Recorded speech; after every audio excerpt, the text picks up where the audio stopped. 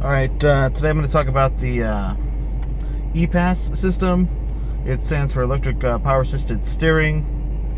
It is something that Ford implemented first in 2011 on the Mustang, and it gives numerous advantages over hydraulic power assist steering.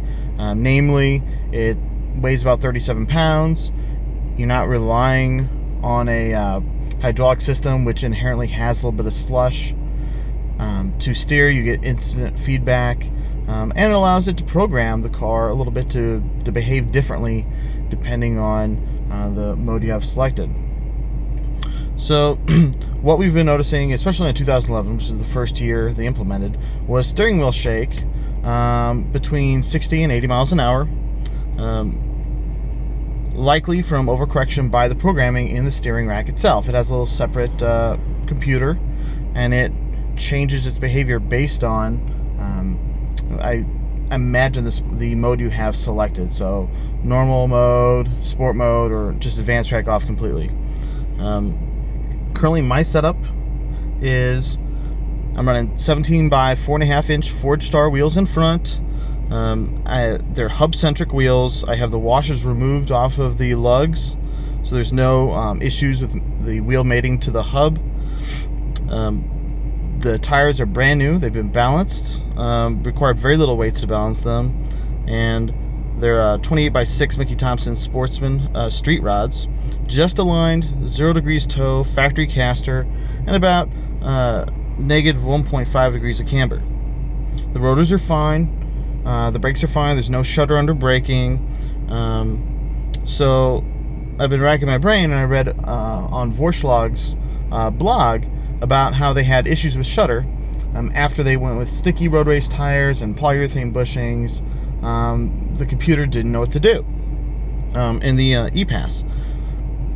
However, there's been users that have been experiencing this issue without poly bushings, without road racing tires, and so I kind of want to demonstrate that for you today.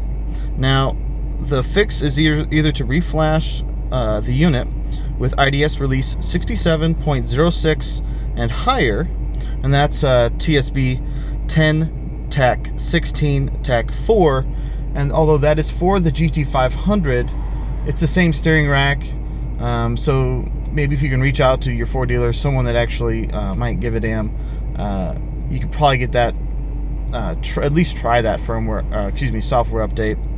If that doesn't work, then your only option is a Boss 302R rack, which removes all the little nanny, like the nibbling, the crosswind correction that's built into that brain, that kind of goes haywire whenever you change the configuration from anything other than stock. And that retails from Ford at around $1175, although I'm sure I've heard of people getting it for $900, $999 around. Additionally, you could also try a newer rack, like from a 12 or a 13.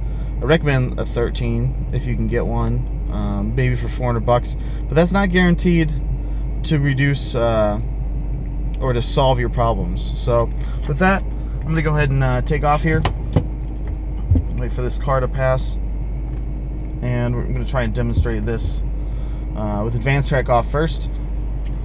All right.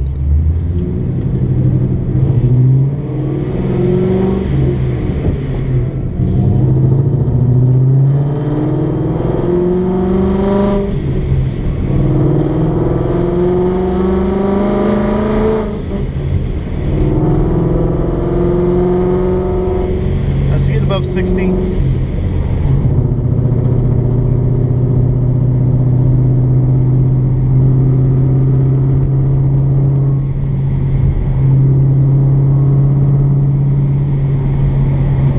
You already feel the shudder already. I'm doing about 65 miles an hour here.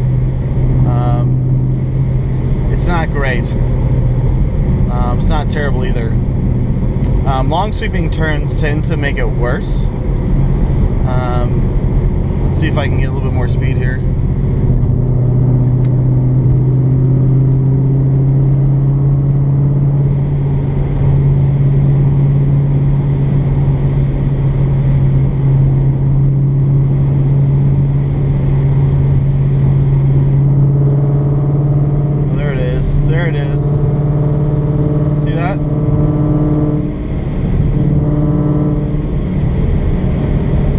really shaking pretty violently. Let me turn the advanced track back on.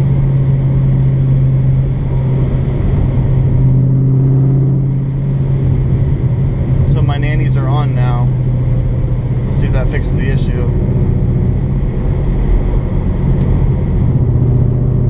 I'm trying to get my speed back up here. And no, it's not going to happen. So either way, I can still feel the nibbling occurring. I hope that helps, and let me know what you think.